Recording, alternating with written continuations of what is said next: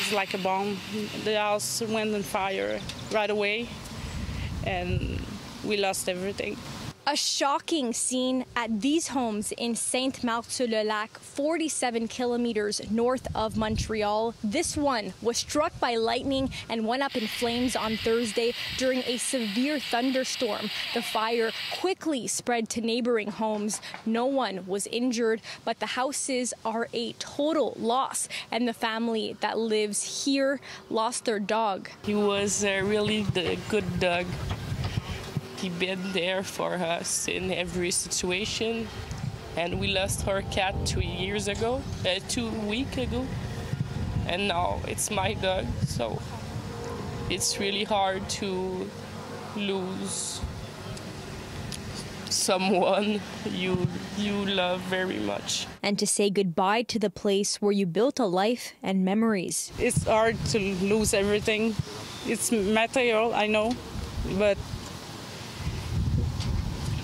it's hard to, I don't know where my kid is gonna be sleeping in a few days and months. I cry a lot.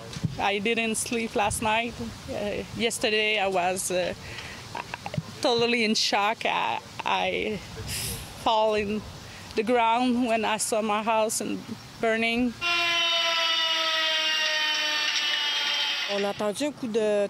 We heard a clap of thunder. It was a sharp noise. So my husband got up suddenly. He went out.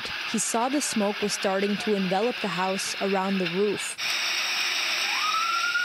The wind from the storm was so strong that it pushed the fire to the two homes next door within minutes. At the time, Environment Canada had even warned of potential tornadoes in some parts of Quebec. First time I see that in 22 years of experience, lightning directly striking into a house and completely burning a house. That's pretty, I don't know what word to use, maybe stunning. We talk a lot about cigarettes or forgot something on the stove or like this.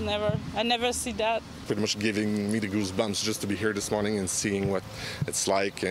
Sainte-Marthe is a small town, it's a small community, and it's people that we know here in the community, and everyone has been mobilizing. The Red Cross is helping out the family the next few days, but their future remains uncertain. It's scary. In two nights, they have nowhere to go. I need to be strong to my children and do what I have to do to have a house, and we need to go on. In Montreal, Alyssia Rubertucci, City News.